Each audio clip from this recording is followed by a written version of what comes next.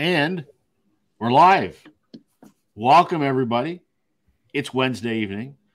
Some of us are in the basement. Two of us are in the basement. One of us doesn't look like Sam. Special guest racer Joe here tonight. Sam will be joining us, I think. Round of applause for Joe. Yeah, thanks. We thought we'd invite Joe along tonight. We weren't sure if Alex was going to make it, but we brought Joe off from AAA to pinch hit. So hopefully we'll have 5 people on tonight to chat about some things. Hello, Richard. How you doing, sir? Good old Richard. Right off the Y'all have to. You sound terrible, my friend. I feel like 10 pounds of shit in a 5-pound bag. That's not what you want. No, I have the dreaded man cold. What does that mean? It's well, you know, you've had a man cold before. It's the only thing on earth worse than, you know, giving birth. Yeah, he's a man and he has a cold. That's a man cold. Right? So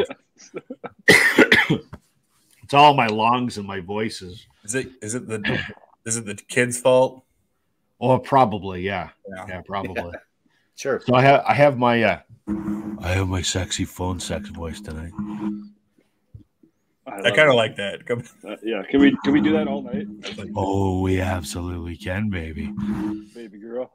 Oh, look at the time. How long are we here for? Alex just went from 6 to midnight. Joe's tapped out. Yeah. Good evening, FVA, and everyone's favorite, Vaginal. I just love that name. That's fantastic. Right. You are always right on time, Vaginal. Don't you worry about that. Absolutely. I think we should do like 20 questions with Vaginal to see if we can narrow down if that is someone we know from the BC. Guess who? Yeah. I'm thinking it's a record enthusiast in Virginia, Vaginal. Or maybe it's someone who just likes the two of them combined. Maybe. I can't blame them. Who wouldn't, right? Yes. Are we going to take an over-under on how late Sam's going to be tonight? Oh, I'm guessing another 30 seconds. I'm going to say 9 minutes after 8. Okay, I'll say 5:04, or 4 minutes after 8. All right. I'll go 07. All right. Just because. What do you got, Alex? Yeah, I think he'll be here soon. Here, you said 30 seconds, Rob, but I'll take that. I'll take that bet. All right. No, Jason said 30 seconds. Somebody said 30 seconds. I mean, there's no prize, but you know, other than bragging rights, which no one cares about. So. You know, I forget all the time, Jason, that you are 3 hours behind us, and I guess Joe, you're 2 hours behind us. Like, you know, when I get off this stream, I'm like, I guess it's time for bed. You know, all that kind of thing. But for you, it's like you get off the stream after chugging beers, and you're like, I guess I'll go make dinner. Like, yeah. I've made dinner. Time for supper. I'll reheat it. Yeah. Yeah, you go boil some loins over there or something. So just he'll go out to the shed and he'll take part of that smoked grizzly bear meat that he slaughtered by hand. Yes. You know what I found out? Speaking of grizzly bear meat, as one often does. I'm taking a trip next. I have kind of like a big annoying work trip from like Saturday to Wednesday next week. And, like just kind of going like one city to another, like all just a bunch of like, one-way trips. So there he is. Eclipes toenails. I hate it. Whoa, Sam, what you drinking? One of the highest quality. And I know that's not a leftover, man. No, this is high quality grease, you know. Sir. But anyway, so one of the cities I'm hitting is Salt Lake City, and I've never been to Salt Lake City. And I like, you know, Jason, you and I have talked about this. Like, I like outdoorsy stuff. I like hiking. I like doing those things. And so I have like a day-ish to go and do some stuff there. So I'm planning that out or whatever. But I was looking at one of the local like parks with a lot of wildlife and all that kind of stuff. And it was sure to remind me, well, I guess teach me that at least in the U.S., so I would probably assume up where you are specifically, Jason, and maybe Joe too. I don't know how good I am with this sort of thing, that moose are responsible for a significant amount more of human injuries than bears are. And my thing is, and I don't really count deer because like deer cause injuries because people hit them with their cars. But I'm talking like moose attack people sometimes, especially if you agonize, if you get after them, they will come and bust a feather on you. So elk's another big one. Yeah.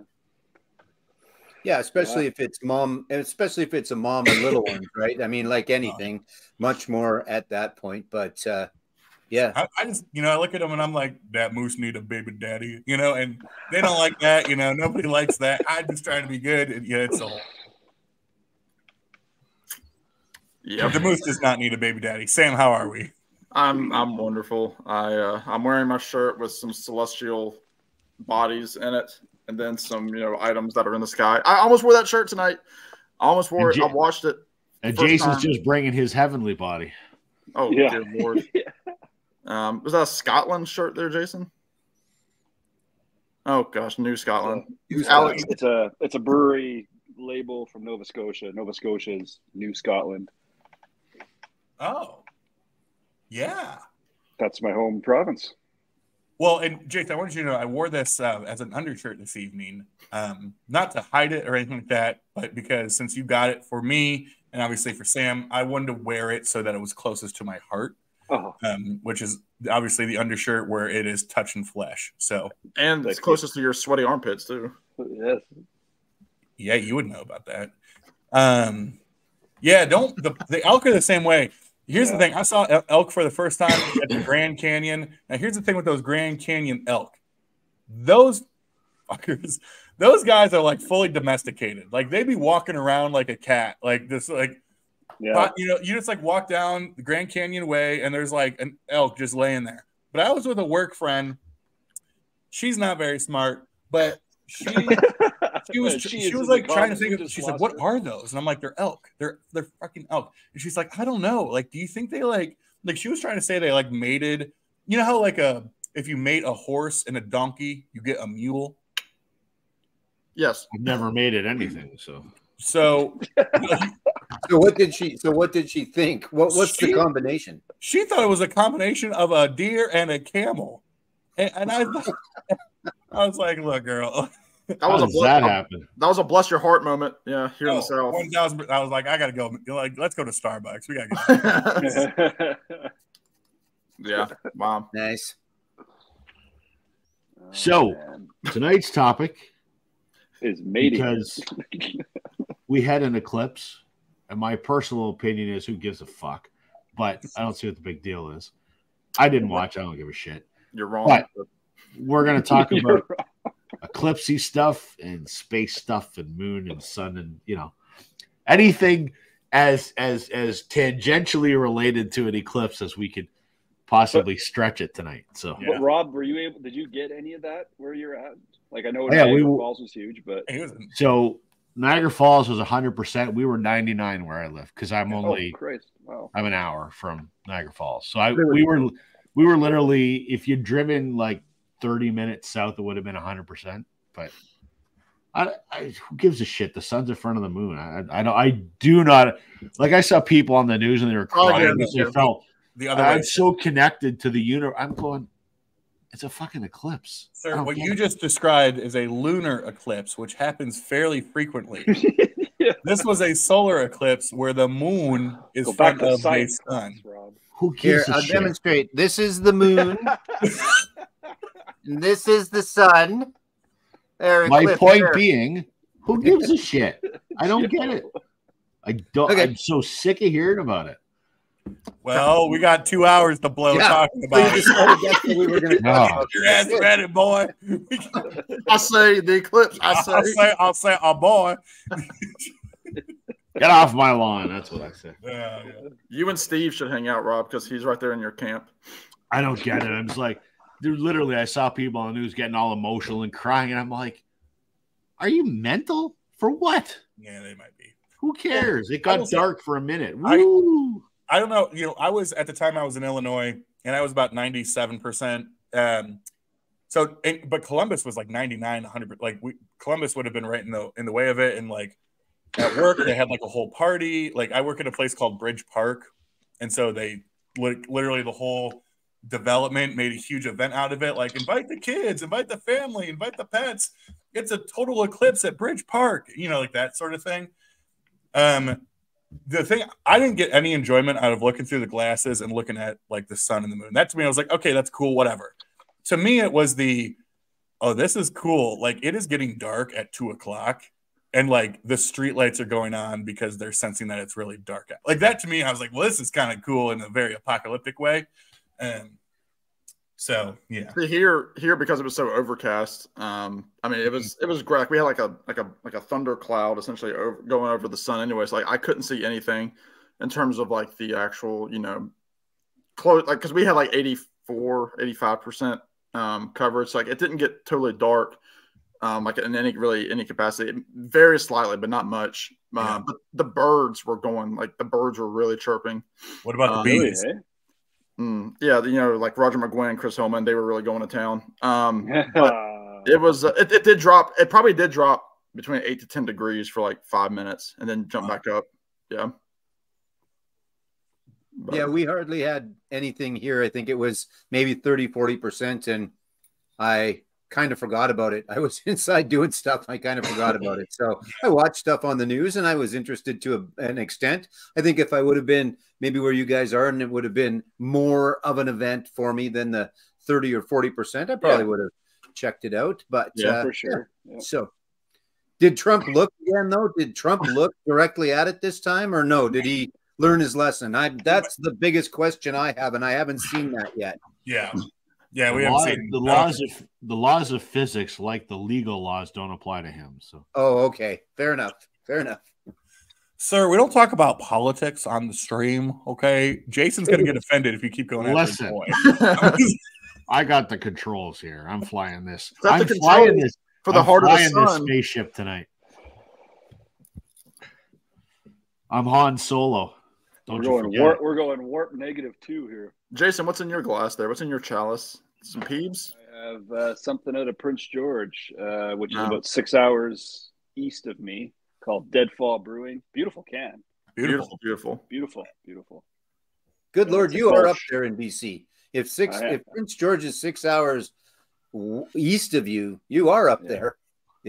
Yeah, for sure. Yeah, they say Prince George is the asshole of BC, and then they say, "Where's Terrace?" I say, "Well, 6 hours up the asshole." Just keep going. Yeah. Is that your go-to dad joke, Jason? It is. I kind of introduce everyone to Terrace that way. Hi. Jason doesn't have to worry about cyber stalkers finding out what city he lives in because they look at it on a map and they go, "Fuck that." Not worth my time. Nope. Not going. Well, gentlemen, shall we dive into our eclipsey, spacey, moon, sun, whatever the hell you got? Perfect. Hell yeah. Who wants to go first? Let's let Joe go first since he's our guest. Good. Our honorable. All right. So I'm gonna make it big here, Joe. Yeah, how fringy do we get? I guess we'll find out in a second. You could stretch this theme as thin as you want it. Great shirt. Thank God. Great shirt, Joe. Thank you. I love his shirt. It's my spaceship shirt. Absolutely it is. Actually hand painted. It's hand painted back in. Is it a spaceship or is it an upside down guitar? It's both. It's both. Okay, speaking of spaceships, I'm gonna go with the heavy metal soundtrack. Yeah, I think that falls into space, right? The Lochnar was from space. It starts off with the Corvette up in space, and I think this is what we're going for, is it not? Sure. I've never seen that's great. I've never actually seen the movie. Oh my God. Yeah. We had this discussion before, and yet we're still friends. How could you not have seen this movie yet? I don't know, Joe. I don't know. Fair, no, that's fair. That's fair. Killer soundtrack. It's got Cheap Trick and it's got Sammy Hagar before Van Halen. Black Sabbath with Dio's on there, Devo, Donald Fagen, Don Felder, Journey, Nazareth. It's a great soundtrack, and it's a very cool movie, especially if you enjoy some herb tea with it while you are watching it, like I did back in forever ago at the drive-in when it was in the theaters still. Well, drive-in theaters anyway, so show my age a little bit, but yeah, I thought this fit. Lots of science, lots of sci-fi fun on this one, and lots of Canadians too. Actually, Candy was in it. Well, the voice of John Candy, Eugene Levy. I think Levy. I can't remember everybody, but really good. So there's my first offering is the heavy metal soundtrack. Well done. Well done. I need to find a way to see it. I just got to. You should. Yeah. Yeah. Yeah, it's a great. Again, it's a great movie. It's animated and it's out there, and I don't know. I think it still holds up. It was, when I was, however old I was when it came out, it was pretty cool at that time. But I watch it every once in a while. It still holds up, and again, it's got such a killer soundtrack, and the animation is really good. Think of like Ralph Bashke's stuff if you've seen his stuff before, and yeah, just good. And the writing was good, and the voice characters were good, and some are pretty serious.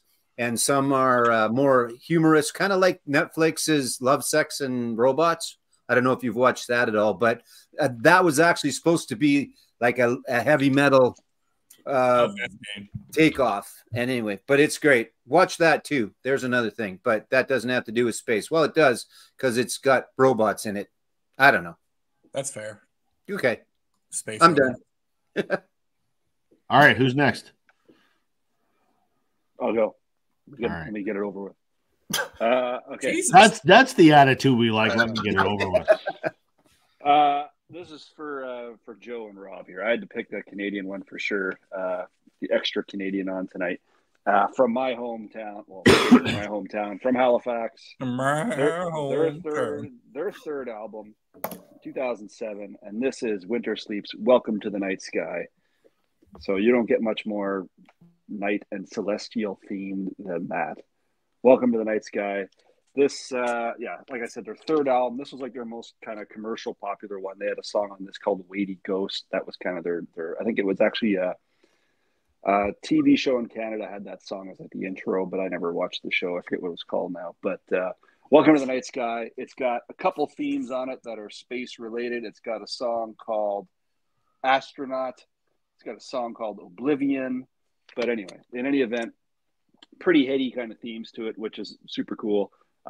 Incidentally, one of my worst sounding records in my collection. I think this is like one of those ones that are indicative of like a CD rip or something like that. I'll put that album on and then I'll stream it through the same system. And it is unfortunately like bad. I don't even really play that wax anymore because it's just that bad, which is sad, but whatever. What's the name of the band? Sorry. Winter Sleep. Uh-huh. Yeah, great drummer. I don't know if they have the same line. They definitely don't have the same lineup as originally laid out, but yeah, they're all from my home province, and they did a lot of work while they were in Halifax and that kind of area. And then I think they moved basically all their production stuff to Toronto, like everyone else in Canada does eventually. But Juno award-winning band. I think they were New Group of the Year in the early 2000s. But yeah, great Canadian band. Still kind of out there. Like I picked up their most recent album a couple years ago. So they're still kind of floating around. I have never seen them live. It was one of those bands that I thought in university they would do like Frosh Weeks and stuff, but I never did catch them. But yeah, great band. Good catalog. I would check them out. If you haven't heard of Winter Sleep, I would check that particular album out. I think it's probably their best work. When you said you were picking someone from out east, I'm like, he's going to show some haywire. No. Bad boys. Sam, are you okay? That's just a good stream. you lost it for a second, my guy. Boy. Yeah. Well, it's important to have a good stream at any age. It is. Yeah. Ask your doctor if you have trouble urinating at night. Yeah. I'll go. On that note, Sam should go next. Yeah, I'll go. Show us your. Don't show us your stream though. Don't show us your stream. Yeah, no, that's for the After Dark. That's for the After Dark. That's fine. I don't have a lot of surprises for my taste, but I mean, any reason to show these songs is worth it to me. So I'm going to show from an underrated Tom Petty album, the "She's the One," and I was very lazy tonight and just pulled CDs. Boo. I know I'm not a real YouTuber. This is the "She's the One." This is the "She's the One" soundtrack, which was the follow up to Wildflowers. Obviously a lot of extra songs that didn't make the Wildflowers cut, and then a few covers. There was one instrumental on here at the end. But they had a lot of good collaborations. I think Lindsey Buckingham's on this album. Carl Wilson's on here from the Beach Boys. But there's a song on here. It's, again, very underrated. I don't know if that's ever been done live. Was the song Zero from Outer Space by Tom Petty, which is just like this cool garage rock kind of crunchy guitar. Mike Campbell's just going to town on that guitar, playing it pretty well too. And, you know, it was just one of those songs, like when the first time I heard it, I was like, wow, that's a really good song. Yeah, I mean, it just kind of again, simple lyrics, nothing too deep about it. Just one of the heavier Tom Petty songs, but I mean, it's just a great song. It's got some great kind of like looping background vocals to it. Again, called Zero from Outer Space from She's the One. One of the things that frustrated me though was a few years back, and I think Alex has this as well. Yeah, when they did the Angel Dream record for Record Store Day, and then they ended up mass releasing it. Essentially, they made this album like it would be a normal album, like it would, like instead of like a soundtrack to this movie, because again, it was a soundtrack to that movie, She's the One. I know Jennifer Aniston was in it, I think. Cameron Diaz is in that, John Mahoney, but they released a version of this album as like a completed album. So like on this album, you have a couple of tracks there are two different versions of them on the record, and then they released the Angel Dream set on the album, and they, you know, essentially they just took one song, they didn't do the doubles, and they removed a couple of songs from She's the One. And I believe Zero from Outer Space was removed for some reason on that album. I might be mistaken with another song, but I believe it was not added to that album. So anyway, great album, very underrated. It's got some great songs on it, but Zero from Outer Space is my number one pick. Cool. Right, Rob? Yep. I thought when you said Petty, you were just going to go with Full Moon Fever. So Full Moon Fever. Yeah. Shoot. Right. I should go grab that. But I mean, your pick still works, Sam. I mean, thank you. See, now I'm interested. I think I might be thinking about. I know the song California didn't make the Angel Dream album, which is my favorite song from that album. But yeah, I might be wrong. But yeah, beautiful. Alex. Beautiful. You want to go? I don't know if I've seen that movie. I should have seen that movie, but I've never seen the movie. I don't plan on seeing the movie, but it's good. I've never even heard the soundtrack. I didn't realize Buckingham was on there. And yeah, so the song, the first version, there's two versions of Walls and two versions of Angel Dream. The first version of Walls has Lindsay on the background, and then there's the song Hung Up and Overdue, which has Carl Wilson in one of his last year of recording, because this was 97 and he died in 98. Yeah. So he kind of wanted to do like a post Pet Sounds kind of Beach Boys song, and so he had Carl Wilson jump on there and play. But yeah, Rob, this is a good record. I mean, it's got. I should get that. Absolutely. They do covers by Change the Locks, the Lucinda Williams song. They do, again, I think there were two instrumentals, like brief like piano instrumentals by Benmont. They do a Beck tune. They do a few covers, and like I said, a few Wallflowers leftovers. But yeah, Rob, this is essential. I would dig that, I think, for sure. Definitely. Check it out. Cool. I'll look for it. Alex. All right. Well, greetings from Columbus, Ohio, with my 449 subscribers. Let's get to that 450. Let's get that 450 tonight. Well, I picked a lot of albums. Most of what I picked were albums, not necessarily songs. But my first pick will be a song, and I'll get the obvious one completely out of the way.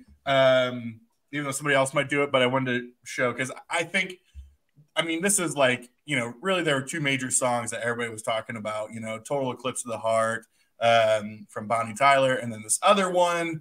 But I think what's important here to think about is if you could think of like two huge songs in rock history where the sort of, you know, I don't even want to call it a cover version, but the rearrangement and the reinterpretation of the song became the definitive song, right? I think you would talk about All Along the Watchtower, you know, Hendrix doing the Dylan bit, and I think the other one you would talk about is Blinded by the Light. course, originally on Bruce's debut, Greens from Asbury Park, and then really just completely, I mean, blown up in the best of ways from Manfred Mann's Earth Band in '77. This is off the Roaring Silence album. And I was pumped too because I don't have a ton of 45s, but I do have a Manfred Mann Blinded by the Light 45. So that's a keeper. But I mean, you know, you just think about how he takes a, you know, decent kind of folky singer-songwritery rock and roll tune. You know, there's certainly nothing wrong with the original. It's great how it is. And to me, it's not just a cover. I mean, what he was able to do with that song, reimagining. A complete reimagining. I mean, it's proggy, it's long, it's epic. They throw in chopsticks for crying out. You know what I mean? Like it's just perfect. So be sure not to look into the eyes of the sun. But mama, that's where the fun is. I love that song. I mean, that is one of those songs. There's not a lot of them. That is one of the songs that I've heard on FM radio growing up and still today a gazillion times, but I still don't really tire of it. It's just so perfect to me. So that is my pick. The interpretation of Blinded by the Light from Manfred Mann's Earth Band. Manny's Earth Blinded. Yeah. Also, I mean, fun fact, Manfred Mann's Earth Band, I mean, they started as like a blues band. I mean, they were like a blues R&B group in the early mid-'60s and then they went complete proggy. So, yeah. Good stuff. Great band. And he's still out there too, isn't he? Old man's. Yeah, he's like 80, but yeah, he's out there. Yep.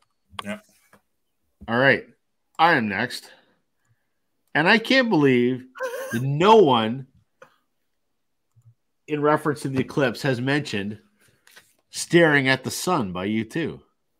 I'm not the only one staring at the sun. I'm happy to go blind. I mean, shit, that's what the damn Eclipse does to you, right? So, you know, for those of us that watched.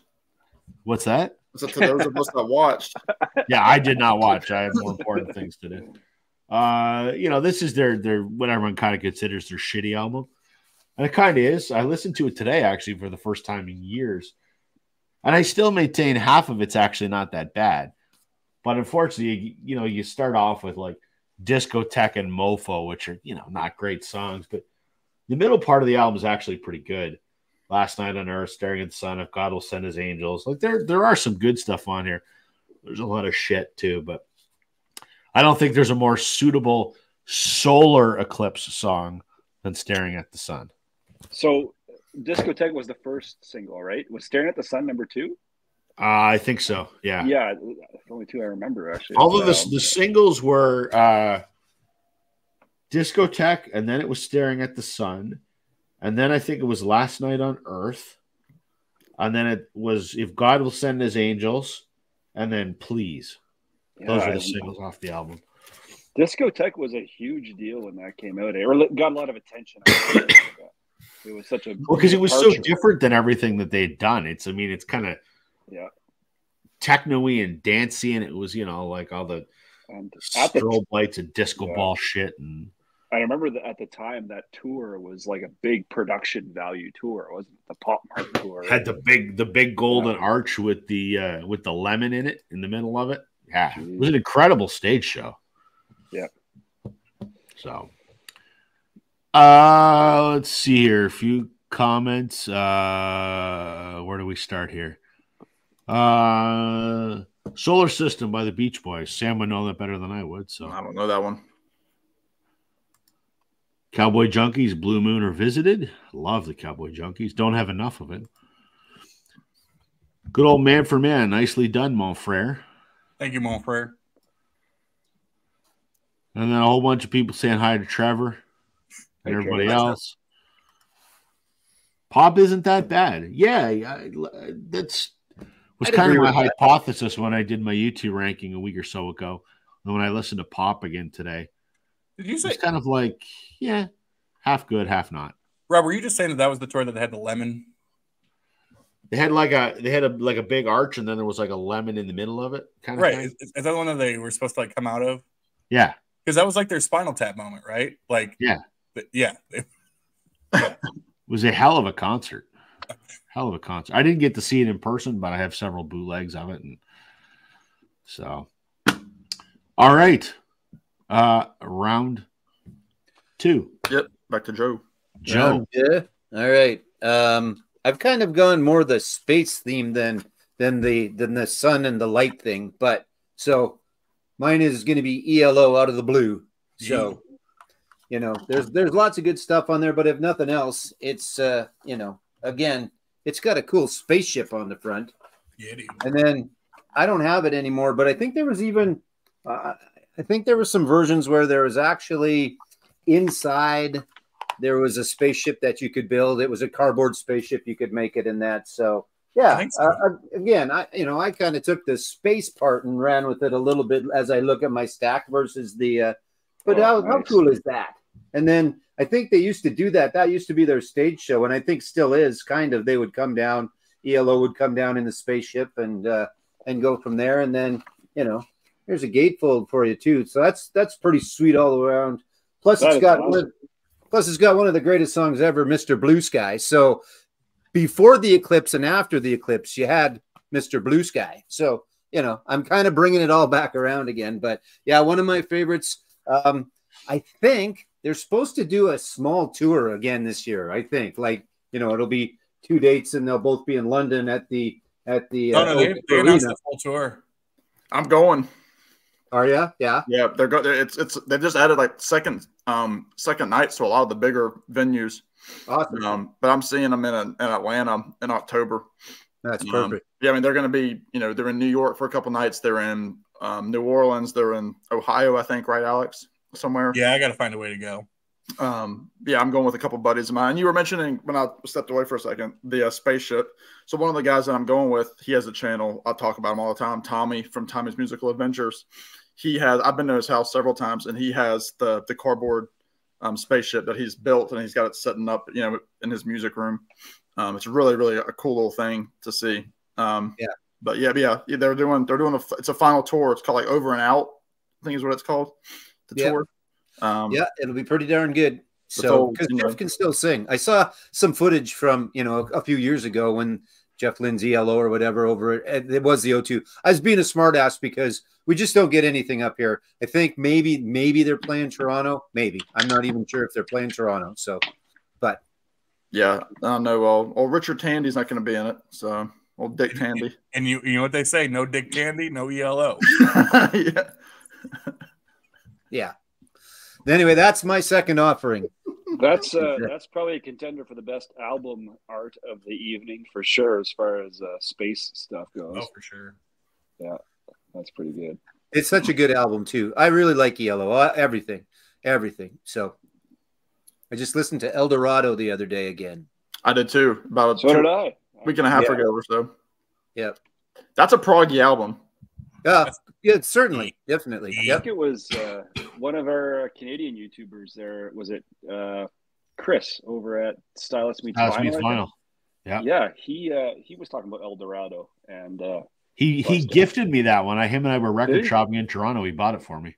Right on. Nice. Yeah. So I've been kind of spinning it a couple times since he was such a huge fan. I thought I'd give it a whirl, and I gave it a couple listens. It is I guess it's very proggy, right? Like it's a different kind of album. Isn't it called like the subtitle of the album is called like a musical something, musical symphony something? Something like that. Yep. It's a piece, right? Yeah. Yeah, like my toupee. Yes, sir. Mine too. Right. Yeah. Yeah. Must forgot to put it on today. Yeah. That's okay. You're sick. It's fine. Yeah, exactly. That's right. Jason, you're up. Sam, this is for you, my friend. Show me that. Their third album, 2018, and this is Lord Huron's Vide Noir. Sorry for the glare there. But the song on the album, I have two favorite songs in this album. First off, if you don't know Lord Huron, Sam can give you a better primer than I could. But primer, yeah, hardly newer. Yeah, thank you. Back from the Edge is my favorite song on the album. Moonbeam is my second favorite song. Yep. So Moonbeam, if you want to know anything about Lord Huron, I wouldn't say choose Moonbeam, but as far as catchy songs from the album, Moonbeam would probably win you over for this one. It's I would say it's the most kind of commercial. I'm just looking it up now. I'm trying to remember what the singles were from the album, but in any event, I don't think is there another one here too. And the first track, Lost in Time and Space, so it kind of suits matters too, right? You could have also gone with like Emerald Star, right? Isn't that Emerald Star is the last track on the album. You know, The Balancer's Eye, When the Night is Over. There's a lots of kind of, you know, sort of ethereal, spacey sort of themes with the album for sure. But yeah, Moonbeam is the choice for sure. It's I love it. I just put this on. I think I spun that less than a week ago. The whole thing, start to finish. It's beautiful, beautiful album. How would you? How would you describe their stuff, Jason? Because I mean, I talk about them all the time. Oh man, I don't know. Like I find that it's like indie art rock. Like it's more in depth than just like a typical pop album. It's it's not pop. Yeah, it's not pop. It's you know, it takes. I think it takes effort to get into. Like you have to like the sound. And once you realize that, then you kind of understand that all their albums kind of are their own individual sort of pieces in a sense, right? I think Long Lost is the most concept, like solid piece of an album, sure. But this one is kind of ties itself together quite nicely too.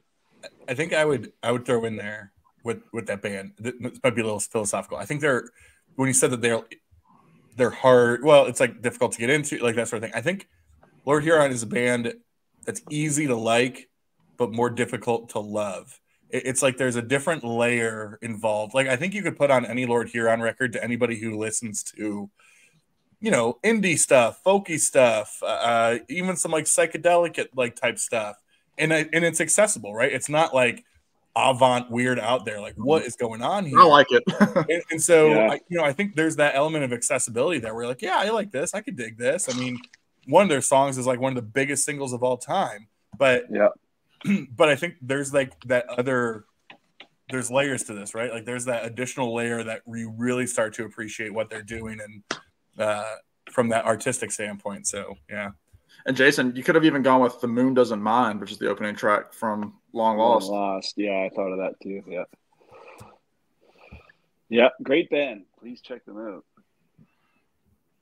All right. Alex, I guess. Yes. Alex? Here's Sam. Who's next? Sam? I lost track already. That's so okay. I'm sick. Can I use that excuse? We're all showing the same stuff that people won't listen to. Right. So, as you know, I'm a big fan of this guy. I know I've kind of gotten Jason into his second to most recent album. This is it's a terrible glare. My apartment's yellow. You know, I don't know, gonorrhea, whatever you want to call it. Well, no, what is it? Gonorrhea. Cirrhosis of the liver. It's like cirrhosis. Jaundice. Cirrhosis of the liver. Yeah, it's not quite the same thing. I get to wear makeup, you know. Thank goodness Sam's not a doctor.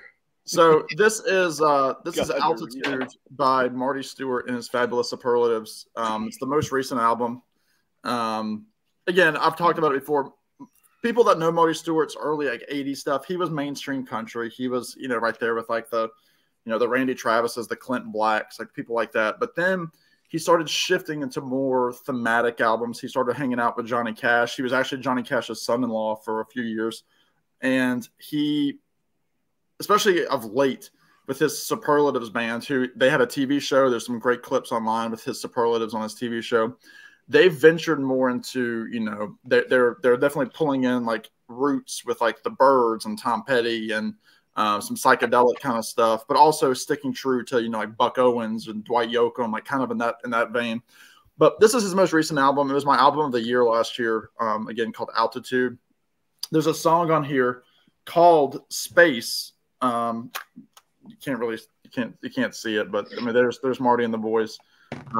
Space is it's very trippy. I mean, I saw him live for probably the early fall last year or late summer, outdoors. And it was one of the few tracks that they actually played using an electric guitar.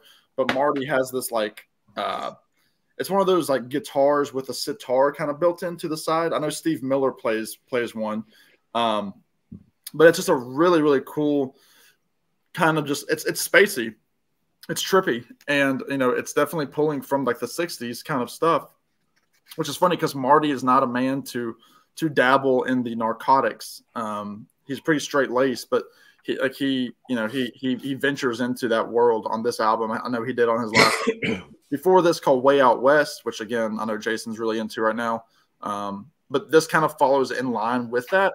It's a little bit more country. A couple of the singles are more straight ahead country, but there is things on here like space and like other things that are, again, they're birdsy, they're kind of psychedelic, spacey, and that one on this album is very, very. I mean, it fits right in, like I said, with 60s kind of stuff. Just very sparse instrumentation, some cool effects on the vocals. But yeah, Space from Altitude by Marty Stewart. You need to check out this album. It's really good. Yeah.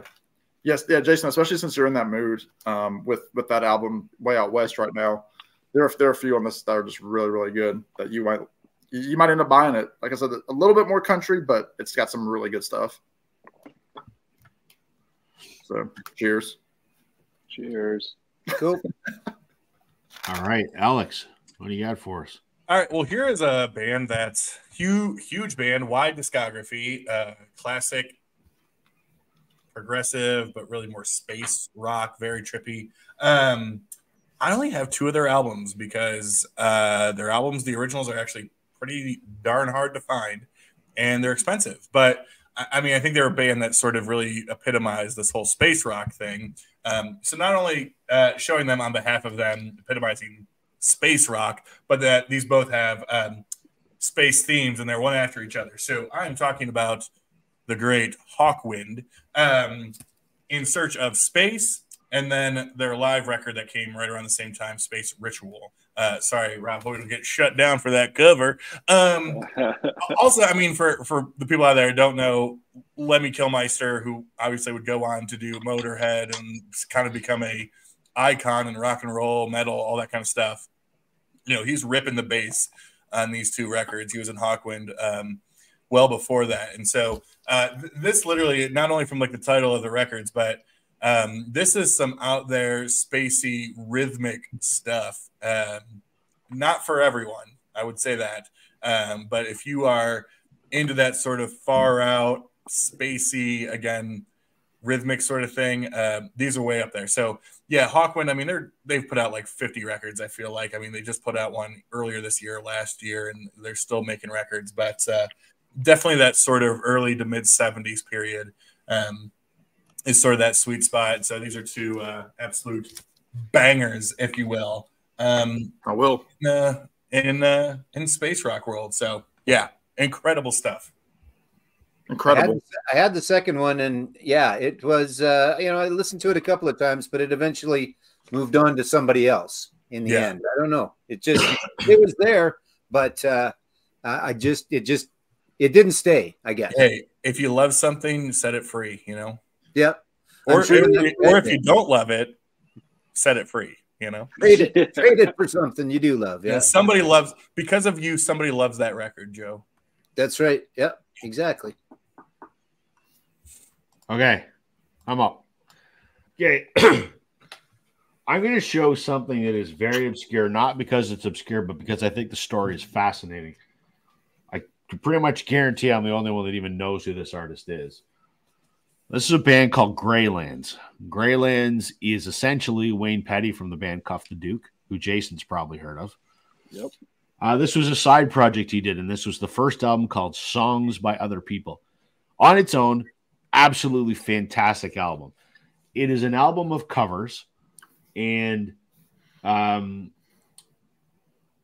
he has a bunch of other prominent musicians join him on this album. Again, Jason, you'll know most of these.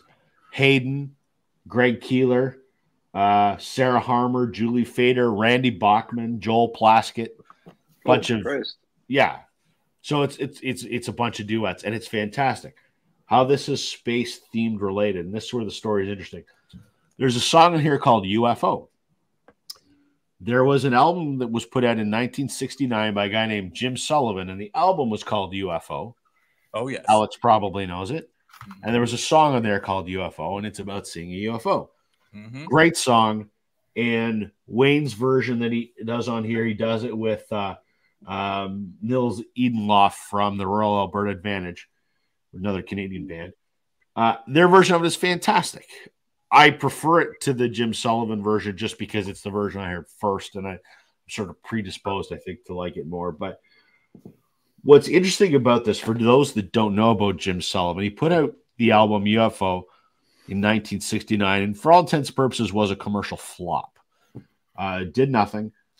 And he lived in Los Angeles with his wife and I think he had a daughter, I think. And he decided that he would make a trek to Nashville to get some gigs and try and cut another record and try and make something of himself. So at some point in 75, he took off in his Volkswagen Bug and headed off from Los Angeles to Nashville. And several days later, his car was found abandoned in the New Mexico desert with all his belongings in it, including his wallet, and he was nowhere to be found. And to this day, he has vanished into thin air, and nobody knows what happened to him. Nobody knows where he is. Yeah. Just, who knows? Probably wandered off into the desert, was eaten by coyotes or something, but who knows? Maybe he was zapped up by a UFO. Who knows? But well, the moose are actually more prone to attacking than the coyotes. Okay, I'm going to go off on a side story here because you mentioned coyotes.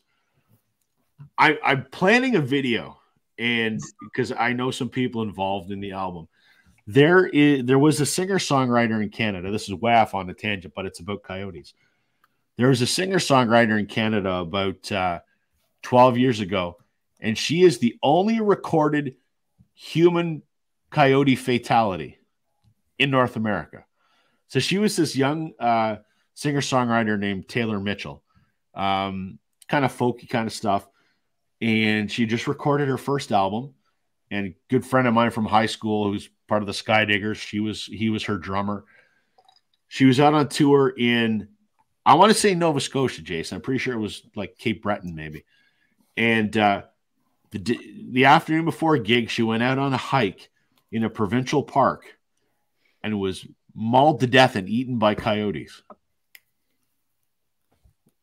That's right. You're right, Rob. It was Cape Breton. You know what? You've heard the story, right? Yeah, that's right. So I'm trying to actually put a video together because my buddy Noel was her drummer, and through him I can get in touch with a couple other people that were on it, and I want to put that video, but there you go. Coyotes. Rob is actually interviewing the coyote next week. It's like Springer. Let's bring the coyote out.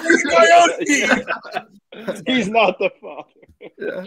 Bearing in mind, folks, a young girl died at the hands of this coyote. She's still singing songs? What's that? She's still singing songs? Is that what you said? She's dead. She did. The colonel. I know.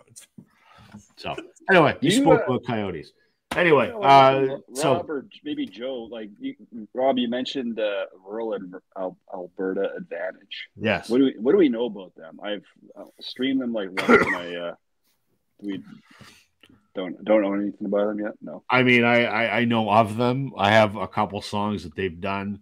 They're on Paper Bag Records, so through a few of the Paper Bag Records compilations I've got, they're on there. But yeah, the little I heard I liked a lot, but I haven't really dove deep into them yet. But no, I haven't either.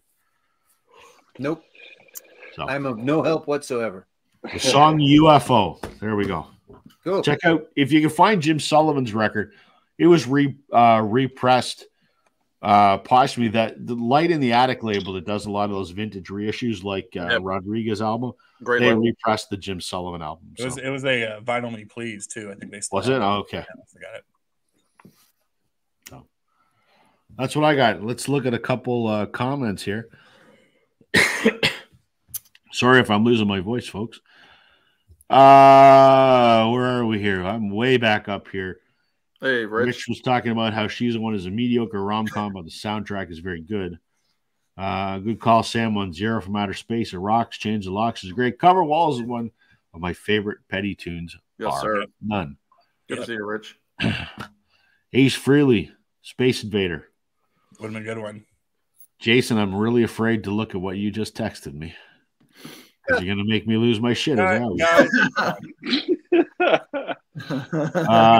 Yellow's doing Toronto on September the 9th. There you go. Yeah. Vide Noir is French for Empty Black. FEH. Primer, Our Heart. You know, speaking of UFO, the first two UFO albums were very space rock. Very true. And difficult to find too. Yeah, that was before. Yeah, a lot of people think UFO and they think Phenomenon is their debut, but no, there was two before that are crazy. Oh, the song by the Muppets. That's the one. That's the one. That's exactly the one. it. Sam. Sex in the Tub. Alex is like, cover, UFO album cover. Jeez, Joe, this is a family show. Oh, right. You and I have only ever been on After Dark, so that's true. I don't know. UFO have an album cover where there's a couple having sex in the tub, do they not? Oh yeah, you're right. That's Obsession, correct? Yeah, but what song do they do? Whatever they. Well, this is on the tail end of Sam saying something about the Muppets, and then you're like, "Yeah, sex in the tub." But Vaginal says, "Stay classy, Joe." All right, Miss Piggy. That's it. It's in space. Pigs in space. Oh my Lord. All right, Joe, you're up next on that note. What else you got for us? The guy who, or girl whose name is Vaginal tells me to stay classy. Yeah. Yeah. Whatever. That's fine. All right. So, someone mentioned it earlier. The one that was obviously right on the nose of our topic tonight was Total Eclipse of the Heart. So I've not got that, but and it wasn't planned. I guess it wasn't planned to show a couple of soundtracks. But at the beginning of the movie, there is an eclipse in 2001: A Space Odyssey. Right at the very beginning, I think the opening shot or close to the opening shot, and then there's a bunch of cavemen pounding their bones, which is completely different than Sex in the Tub. But anyway, so I thought that this would be fairly fitting. And again, it's a pretty cool cover. It's got obviously it's got lots of space stuff and spaceships and spacemen and everything else. So yeah, and like I said, if you've seen the movie, now I haven't seen the movie for forever, and I don't remember it. I don't remember it as that good of a movie. I don't know. Maybe I wasn't old enough because I did watch it a long time ago. And it's critically acclaimed, but I always found the pacing on it. But that's Kubrick, right? It's just yeah. I just never. You don't need 45 minutes to watch the astronaut go like this across the screen. Yeah, but I found the pacing on it was terrible. Yeah, but I'm not artsy, so fuck. What do I know? It was almost the same pacing as when the moon went across the sun. Again, who cares? So, tangent, if I may, and I don't know if any of you have seen it, but I guess there was some in Mexico. There was a news station in Mexico that really didn't do their fact checking, because what some guy did is he got in the sun and then stood up and he made his own eclipse with things, and so he kind of sat down a little bit and his testicles made the eclipse over the sun. And anyway, this news station in Mexico took it for the real eclipse video and they showed it. So I don't know if you Google Mexican testicle eclipse. I don't know for sure what you'll get. You might get that. That's just called day-to-day web searching. Something I heard today. That's my favorite tapas bar in town. So anyway, it's out there. I don't know. I haven't seen it, and I didn't do it, but I heard about it. So, but you're recommending us search it. Oh, there you go, Mexican testicle eclipse. There you go. Yeah, share your screen, testicle eclipse. No, MTE for short. Yeah. Anyway, 2001: A Space Odyssey. There you go. Jason, what you got? I refuse to Google that. Oh, come on. Give it a shot. Yeah, my algorithm's already screwed up anyway. Yeah. We don't need to throw that in the mix, right? Nah. Okay. Balling. I don't have much to say about this, but the title of the album says it all, and that is their 6th studio album. I only have the first one, and I have this one. Maybe Alex, I'm relying on you. Tell me what is the next best of the albums, but their debut is one of my favorites I own. And then I love this one because of the hit single, their best single they ever had, best performing one, and that is Space and Time, 10 years after. If you like that album, you should really listen to Mexican Testicle Eclipse. Right. Yeah. It was Great a working title. I think that was just a working title. I don't know if they ever used it. Yes. Yeah. So obviously this is, what is this? 1971.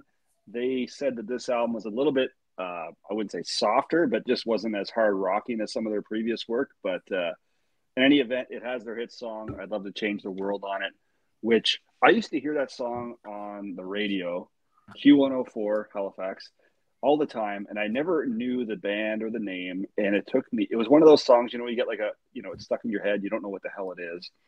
It took me months to figure that out. Like we're talking, pre-internet, pre-Shazam or Soundhound. Like you don't get that option. It's just like you have to try to hum the song to a buddy or whatever and hope that they finally pick it up. Incidentally, my buddy, and I remind him of this every time I see him, he actually knew what the hell I was talking about and solved this riddle for me. So when I finally found out it was called I'd Love to Change the World, by 10 years after, that was when I learned about this band in general. And obviously this album has that on it. It's their best performing hit, but their debut is my favorite for sure. Not knowing the rest of their catalog really, but nobody going to say it took until 10 years after to figure out who it was. Nobody. Yeah. Come on, I'll say, Jason, I am not the I'm not, well, I really like 10 years after. I'm not a huge expert, but I think everything in between is great, right? So I have which is great, amazing. Is it Cricklewood Green? Yeah, I think that's great. Right before me. So all that stuff. What's the one?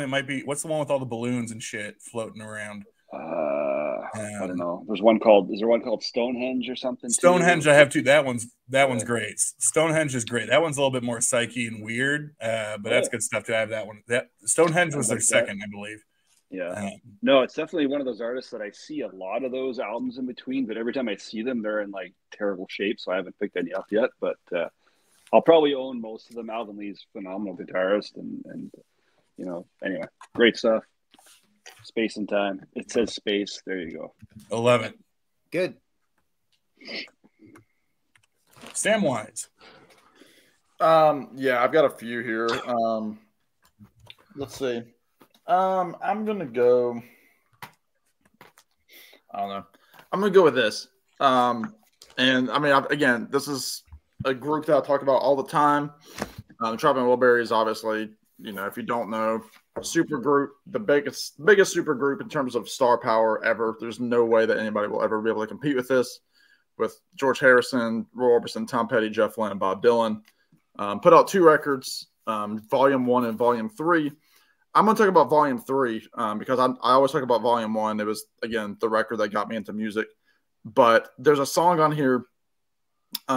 It's mostly a Jeff Lynne tune. And the second album, Roy Orbison had already passed away, so Roy Orbison wasn't on here.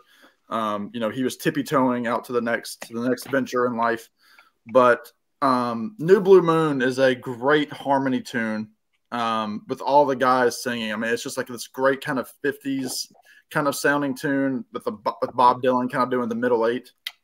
And just one of those great, again, it's just musically it's simple, but it sounds very 50s. It sounds almost very Del Shannon style, which I know like Tom Petty and Jeff Lynne were both big fans and both worked with Del Shannon in the late 80s on his album called Rock On, which was a record store they released a few years ago.